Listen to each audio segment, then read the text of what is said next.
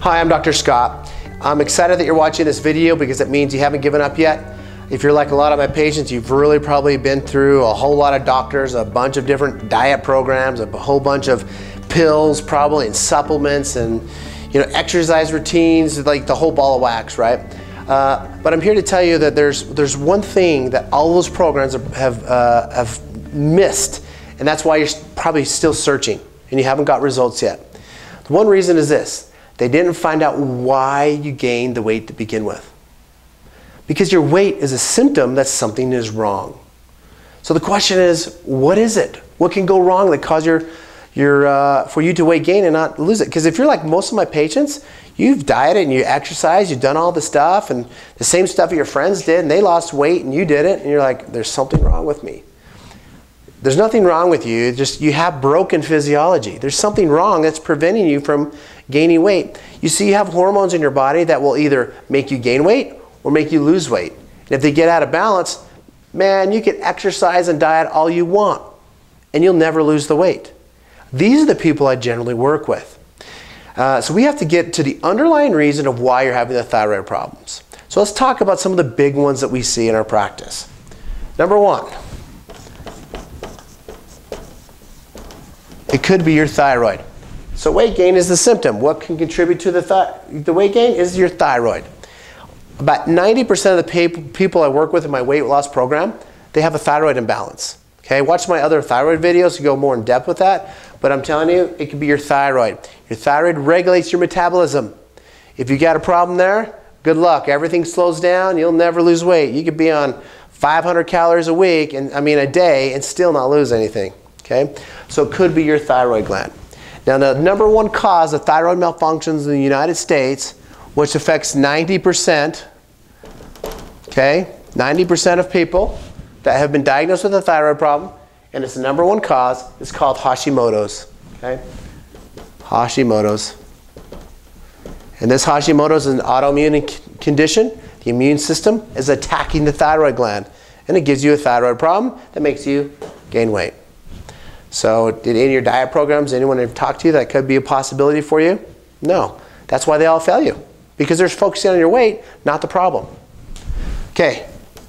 Next thing we see a lot is blood sugar. Okay, we have to make sure your blood sugar is regulated properly. If not, you'll have a very difficult time losing weight. Why? Because there's a particular hormone dealing with blood sugar. It's called insulin. And when the insulin goes up,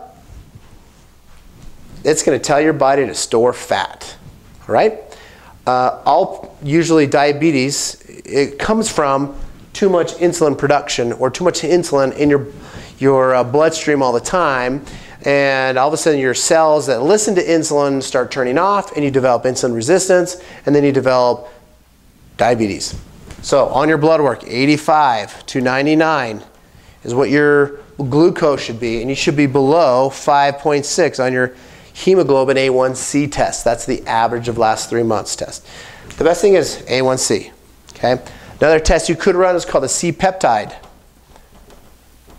test. This C-peptide test tells us your insulin levels. It's a very good test. Okay. So you got to be in there. We got to make sure your blood sugar is balanced, big time with weight loss issues. What else can go wrong? Well, it could be a gut problem.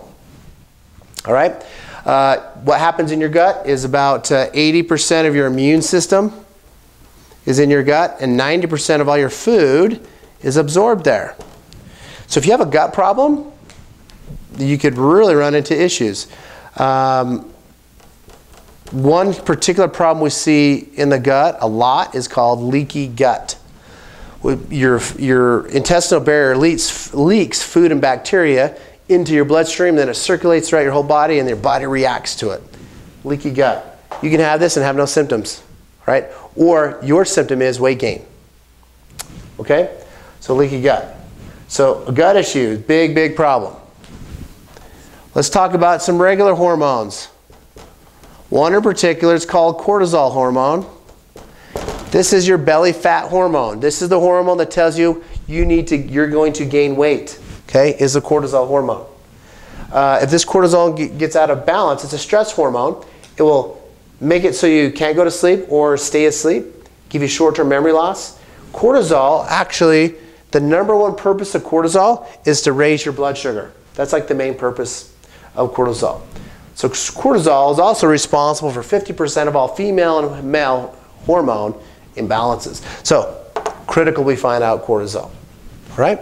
Now, you could have other hormones like progesterone, or just think of it, male and female imbalances, because those can contribute to that as well. What else can go wrong? Well, it could be your brain. You can actually have brain problems that are contributing to this imbalance. Okay, we'll talk about that a little bit later. Look at some of my brain videos for that. You could have some food allergies. Okay, food allergies that your body doesn't react to. The key thing is this, is if you want to lose weight, you've got to make sure that nothing's irritating the system. If you're eating foods that you're sensitive to, not necessarily intolerant, but sensitive to, it becomes a major, major problem, because this, one of the problems with eating foods that you're sensitive to, it creates inflammation. And that's my next one. Inflammation. Inflammation is what's killing everybody in the United States, is inflammation. It's causing heart attacks, strokes. Inflammation's a bad guy.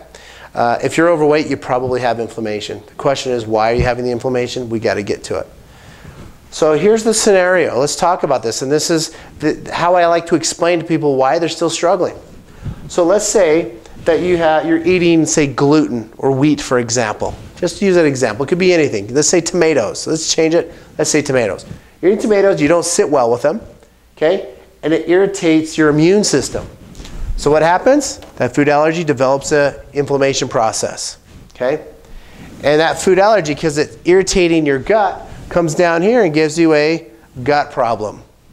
So now you got a gut problem because you're getting foods and inflammation. Well, what do we have in your gut? There's the immune system is there.